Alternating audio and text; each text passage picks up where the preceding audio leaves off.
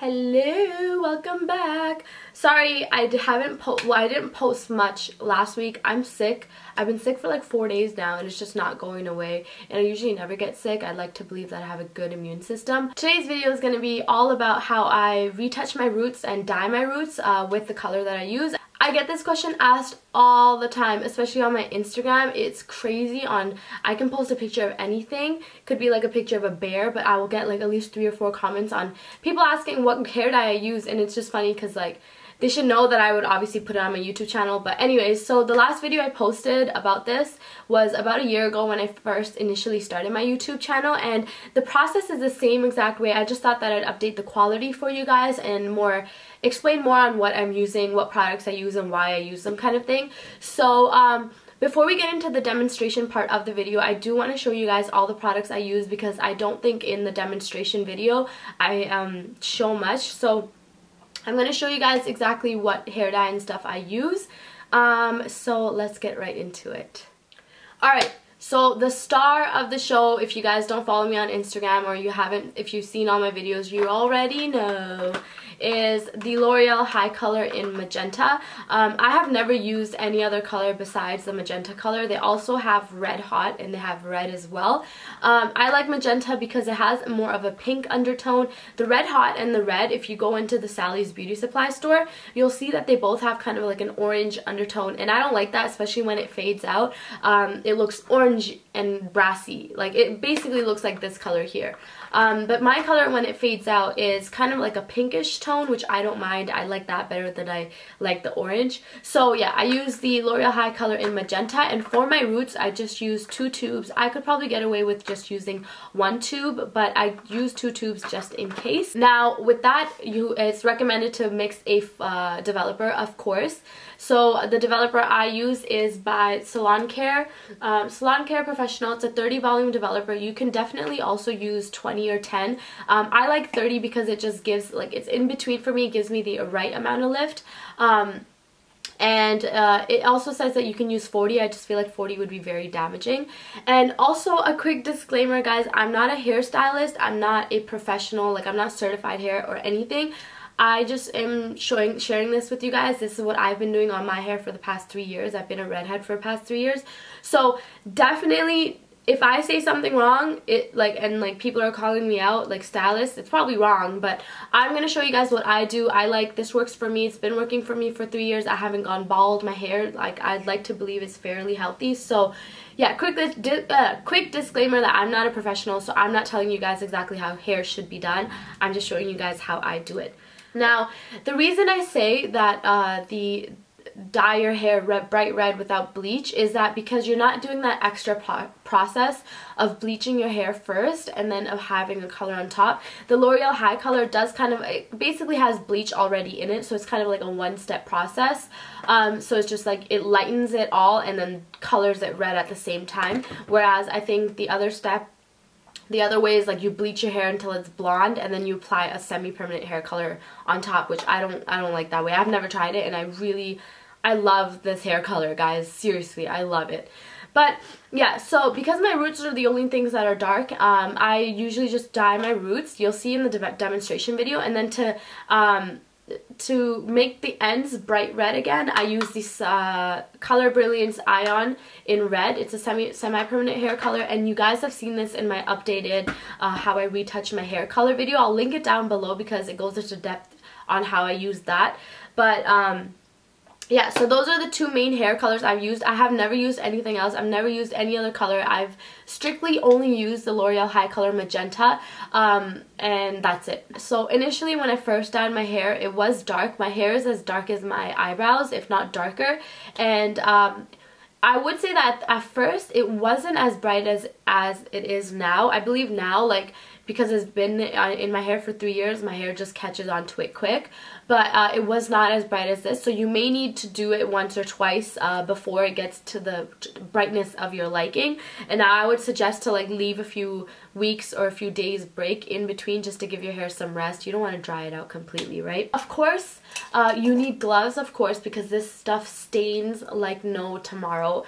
So you need gloves. I don't have any with me on right now, and I use this brush. Everything I get is from Sally's Beauty Supply, but I use this hairbrush. It's $2 from Sally's. I like the one that is wider, so it allows me to get more room at once, so you know the coloring dyeing process goes faster. So I have this here. Then I also have this cute little whisk. I don't know if you guys can see that there. So I have this cute little whisk because I usually used to dye my hair and mix it together with the brush, but I find that with the brush, for some reason, for me at least, I find that it's still very clumpy at the end. My nose is so clogged. So I got this whisk. It was like $2 as well, and I can I can whisk my color. I have this little measuring thing that I got from Sally's as well, and you will need this because you need to measure your developer. For each tube of the color, you need 2.4 ounces of developer, so it's like, you just guess. I just put in 2.5 ounces. I mean, who has time to figure out 2.4 ounces? So 2.5 ounces, and you will definitely need this. And to mix my hair dye, I just use an old yogurt container, like an empty yogurt container. My mom keeps them. Like, I mean, your moms save the yogurt containers too, right? Can't just be me. To wash out my hair, honestly, I haven't found a shampoo that I love like crazy. I'm still kind of looking for one. I don't really care if it's like a red, meant for red hair color. Like, I've never really found a shampoo or anything that I like really like. I just try to look for sulfate and paraben free. Right now I'm using this one from Costco. I don't have it with me right now, but I'll just insert a picture or the name of it. And it's just paraben free, it's gluten free, and it's sulfate free as well. So anything that's like light on your head, and it won't, like, you know, fade the color away faster. And then when I get out of the shower, I use this repair solution. It's also by Ion. It's a reparative leave-in hair conditioner. So I use this, and I just spray it all over my hair. I mean, I just like to protect my hair because I do, like, I don't style it a lot, but because I do dye it, it's fairly dry sometimes, so I like to use this. And also, guys, if you have any recommendations of like how, like, I usually, like, the only things that like I suffer from is like dry ends. I guess everyone has that. So if you have any really good recommendations of like what I should get for my dry ends, please let me know in the description box below.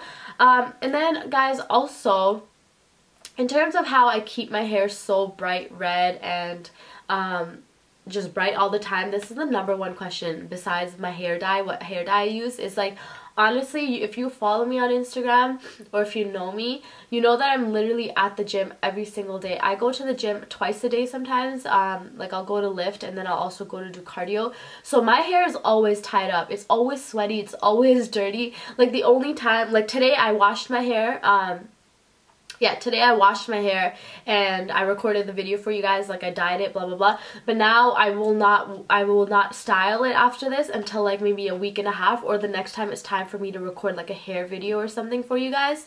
So I don't really yeah, I don't really style my hair. I don't wash it that often either. I probably wash it maybe twice a week max, sometimes once a week, because my hair also does not get dirty that fast. And then between washes, I guess, I don't know. I think I'm one of the few people, I don't really care if I go out looking like a mess. I'll just go to school, I'll just tie my hair in a bun and stuff. But you can definitely use dry shampoo, but the reason I think my hair stays so bright is because I don't heat style it a lot. I probably heat style it every 1.5 weeks or something, and that's only for you guys, and I do videos for you guys. Other than that, it's up in a bun. I don't wash it too often, and I don't really like play with it. I don't mess with it. The only times I dye my roots, so I would say I dye my roots every 4 to 5 weeks, but the only thing that'll push me to dye my hair is either if I have to record a hair tutorial for you guys and like you guys are gonna see my roots, or if I have to go somewhere like someone's birthday party, which is rarely, or something like that, I'll dye my hair for that. So I try to find like reasons to dye my hair. I don't do it just because like I want to dye my hair. So I think that that's also another way that my hair stays healthy.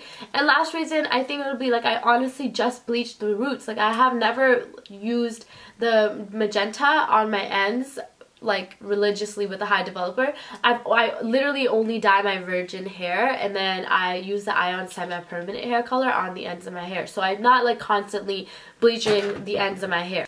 Yeah, so I'm gonna stop talking. It's been like 10 minutes or something, and I'm gonna show you guys how I apply the hair color. I'm gonna go into the demonstration video and then I'll see you back. So I'm gonna start off by mixing all of my stuff, and I'm doing it the same way I did before. So I'm using my L'Oreal High Color in magenta, and I'm using 2 tubes because that's usually what I need for to like do all of my roots. Sorry, I'm gonna lift this up a bit. Oh, okay, I'll do that a bit. Yeah, 2 tubes is all I need. I'm gonna just mix it in this little container. You wanna always wear gloves. This red dye stains like a beach. So definitely wear gloves. Don't ever make the mistake of not wearing gloves because... And of course, wear a shirt that you don't care about. As you guys can tell, this is a shirt I always use for my hair dyeing. So it's clean, but like it stains, so just always wear the same shirt, to be honest, and always have a towel that you want specifically for your dyeing days. Okay, so let's start. So for 2 tubes of the magenta, I'm adding 5 fluid ounces of a 30 volume developer, and I'm gonna mix these together. Now you're gonna mix it till it's like a, you know, a paste in a smooth consistency. I don't know. All right. So now that it looks like a paste, you know, it's fairly smooth, you literally want to start putting it in your hair as soon as possible. So let's grab the brush and let's do this. My hair is a day or 2 old. You don't want your hair to be freshly washed, because your scalp is still very, it's clean, and you need your natural oils to protect your scalp and all that blah blah blah stuff. And how cute am I though? So anyways, so here's my roots. You can kind of see the black. So I'm just going to part it down the center and then section off one side. Now you can do more than 2 sections. I'm so used to it at this point where I literally just do 2 sections and then I'm good. And because we're only doing our roots, you guys literally just lift, put it here, lift it, put it over. I'll show you guys how to do it. You got your brush, you're gonna dip it in your dye, and of course I already have hair in there. And now we're gonna start to put it in our hair. And you wanna be generous with this. You don't wanna, like, you know, miss any spots. And literally what I do is I just put it on here, and then I'll flip it over after. So first I just want to make sure to saturate all of the hair here. And don't forget, like if you have a widow's peak that like comes down, don't forget to get that part, because you don't, like if you're doing your roots, you might as well do them properly. Oh, and also you could definitely put Vaseline all around here to prevent it from staining, but I always forget that part. But it'll save you time in the shower and scrubbing of your forehead. So I'm just gonna make sure that I get all of this. I just take a little piece like this. I take it all the way to the back. I flip the hair over, and then I put dye here and I put dye there. And this is the dye that I used when I first initially dyed my hair. As you guys can see, my hair is like basically almost black. And this is the dye that I used when I initially first dyed my hair red like 3 years ago.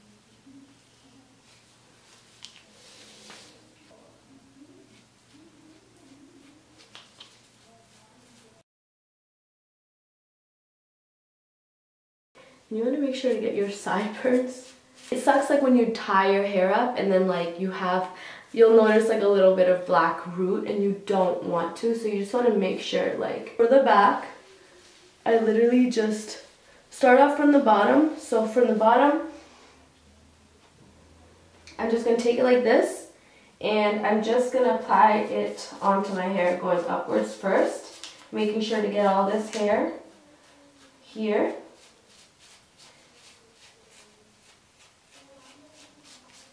And then I'm going to take a section like this, put it down, And then I'm just gonna put it up like this. Now I'm literally just showing you guys. I'm obviously gonna do it better, but that's all I'm gonna do, and then I'll be back once I'm done the second side. Okay, so I got it on the majority of my roots. Like you can usually take your fingers and like go through, and you'll feel where the dry spots of your hair are. And I have a bunch of dye left over. I make sure like I saturate the front part of my hair, because of course that's what everyone sees first.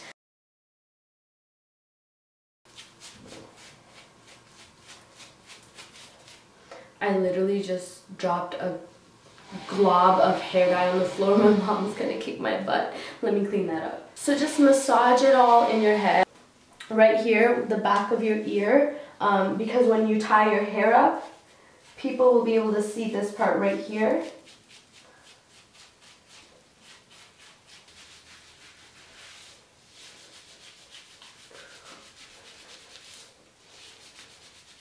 For the ends of my hair, I'm using the color Brilliance semi-permanent color in red, and I'm just gonna put this. I have a little bit of hair dye remaining, and I don't really care, like it doesn't matter. I'm just gonna pour this into the tube, mix it all together, and then I'm gonna apply it to my ends. So, alright, so there it is right there. So now what we're gonna do is we're gonna just take chunks of our hair, take the hair dye, put it on my hands like this, and just apply it through my hair. And I love the Color Brilliance Ion, like the this brand that I'm using. I've tried Pravana, and Pravana for some reason, like, it does not make my hair as bright as this color does. And I'm just massaging it through. And also, this one, when you're like squeezing the dye out of the tube, you'll notice that it's like metallic. And it has like kind of like, I guess you could say sparkles, but it is metallic red. And when you wash your hair and like the dye comes out, this dye, like, it makes your hair so shiny. Like, so I've tied my hair up, as you can see. For my end, just watch my other video that I made on how I refresh my hair color, because I went into more depth about that. This one I just literally wanted to show you guys how I do my roots, because I had like, the last one I did was like a year ago, and it was very shitty quality. So yeah, that's how I do my roots. As you guys can see, I don't know if you can tell, but you can kind of see the roots already turning red. And what I do is I leave it on for about 45 minutes. And before I wash it off, I go either in daylight, or I put the flashlight on my phone on, go in front of a mirror, and then like I flash the light onto my roots and see if the roots have caught any color. And once that's done, I wash my hair. I usually try, if I don't have anywhere to go the next day, I usually don't shampoo. Like, I'll use very, very little shampoo just to get the residue out, but I won't use shampoo, and I'll condition it. And then the next time I shower, I'll use shampoo just to like try to keep the dye in your hair longer. I don't know if that's good for you or not, but I usually will shampoo, but I'll put in like a very small amount just to get kind of the smell and the residue out. And then I'll just condition it, and then I'll style it like normal. So let me go wash this off, and then I'll show you guys the end result.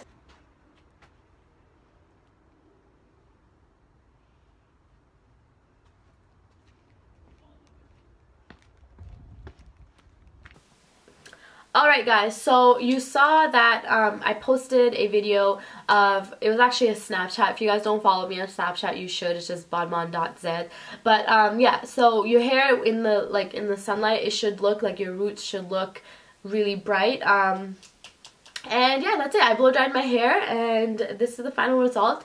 And I also wanted to ask you guys if do you like this hairstyle, because I blow dried my hair, and then I used a straightener for the ends. Can you guys see that? Like, I hope you can see that. So if you guys would like a hair tutorial on this, I can definitely have it up within like a day or two, because it's very, very, very simple to do. And yeah, it'll be really cute for the holidays. So that's about it. If you guys have any questions, feel free to leave it down below. I'll be going through my comments, especially on this video, just so I can answer questions on people who want to dye their hair red. And also, honestly, if you're scared, just go to a professional for the first time at least, and then after that, the upkeep you could probably do yourself. It's very easy. So yeah, I hope you guys enjoyed the video. I hope it was informative enough, and I will see you in my next, I don't know if it's gonna be a tutorial, but I will see you guys in my next video. Bye.